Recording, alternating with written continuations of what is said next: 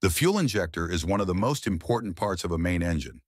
Its job is to atomize and inject fuel into the combustion chamber at the right pressure and timing for efficient combustion.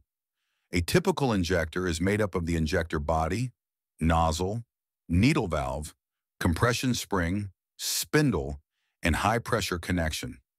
Before assembling, all parts must be cleaned thoroughly using diesel oil. Inspect the nozzle and needle for wear or damage, and lightly lubricate all moving parts.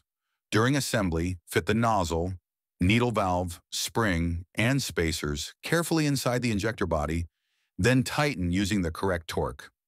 After assembly, the injector must be tested for proper spray pattern and opening pressure using a test pump.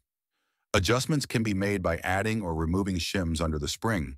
A properly assembled and tested fuel injector ensures clean combustion, reduced fuel consumption, and reliable main engine performance at sea.